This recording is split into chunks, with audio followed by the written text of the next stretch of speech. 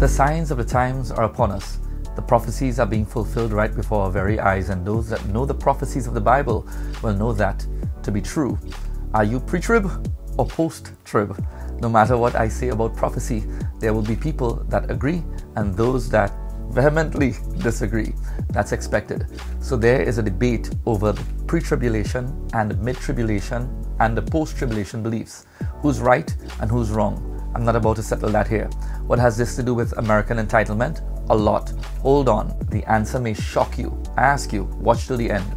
I recently did a video where I indicated that I believe that the Lord is going to call the church away before the events of the 7-year tribulation period. This is called the Rapture.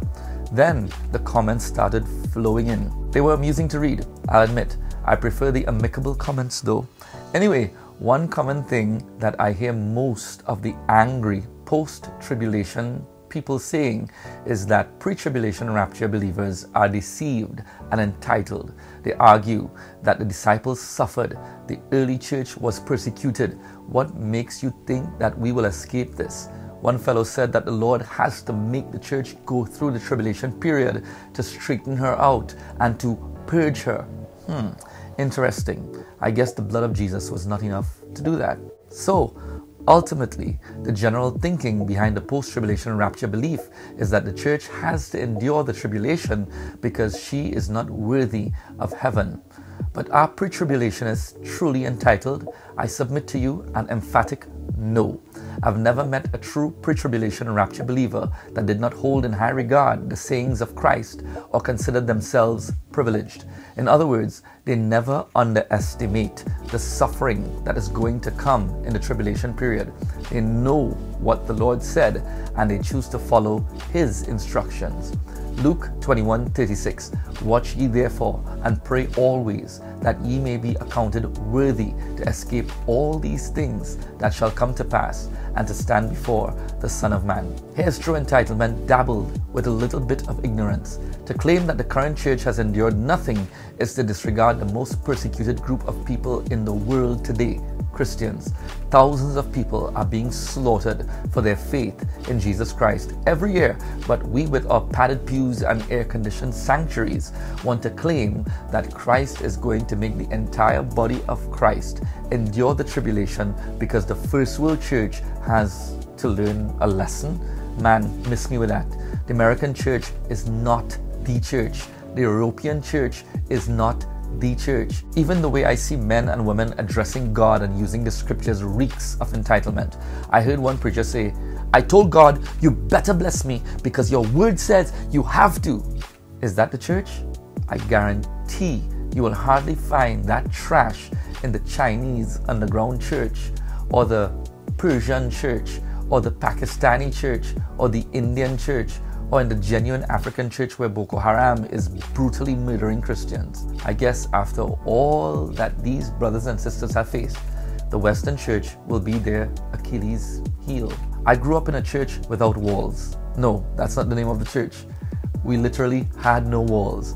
We had a giant shed. When rain fell, the people in the church would have to move to one side so that they wouldn't get wet. People came to throw rocks and rotten eggs at our church. One man wanted to pull our shed down with a truck. People came to murder the pastor while he was preaching.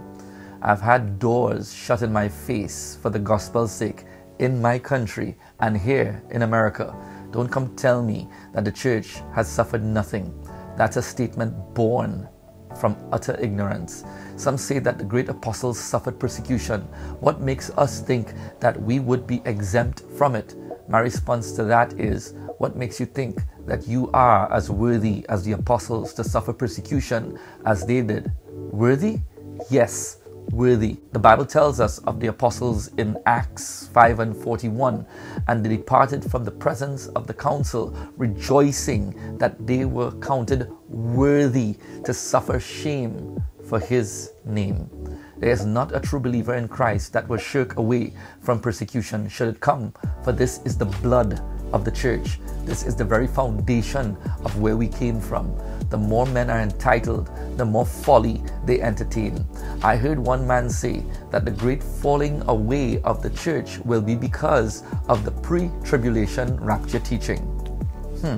Never mind the apostasy and the doctrines of demons and devils. Ignore the poisons of New Ageism and secular humanism infiltrating the church. It is the pre-trib believers that will cause the great falling away. Interesting. Whether you choose to believe it or not, Jesus Christ is coming soon, sooner than you think. Post-tribulationists must deny the doctrine of imminence. In your view, certain things must occur before he comes. This is deceiving. He can come whenever he wants, however he wants. I say this because of love for my brothers and sisters. Be ready at all times, for you do not know the day nor the hour when the Son of Man will make his appearance. As for me, I'm convinced that he is coming soon. Well, what if he doesn't come pre-trib? Then I'm mid-trib. And if he doesn't come then I'm post-trib. Any which way you look at it, he's coming. And for those of you that believe that there is no rapture, I 100% agree with you. There is no rapture for you. In the kingdom, you receive everything by faith. Now think about that. I'm wading through this water, Lord, for better or for worse. In all my ways, I'm putting Jesus first. With love in every line, in every song, in every verse.